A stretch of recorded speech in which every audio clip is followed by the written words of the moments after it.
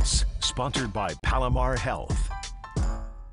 We have our fingers on the pulse of the USD women's volleyball team, and not only will the Toreros play in the NCAA tournament for the 23rd time in 25 years, they will also play host to the first two rounds. Julian Del Gaudio has a look at the Torero team that finished the season ranked second in the nation.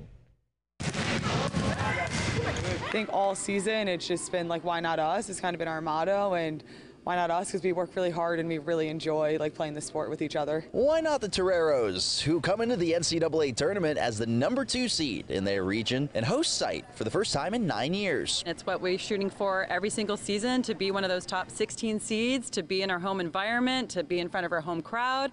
It's electric here in the Jenny Craig, and we're super excited to showcase what we have been working on all season. What a season it was. USD finishing the year 27-1 overall, undefeated in West Coast Conference play, and riding a 24-match winning streak. It's nice to finally have it arrive.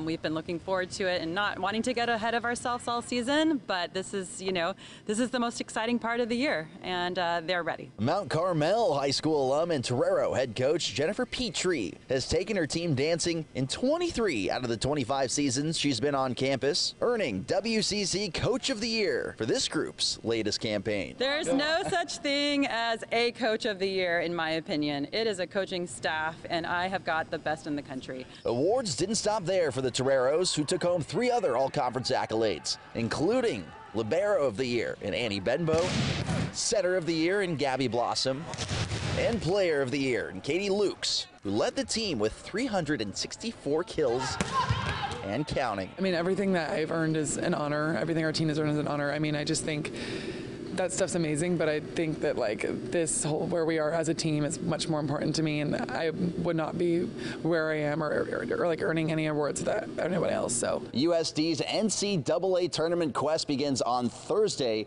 December 1st, right here inside the Jenny Craig Pavilion. They will take on Northern Colorado. Match time set for 7:30 p.m. For now, reporting on the campus of USD, Julian Del Gaudio, Fox 5 Sports.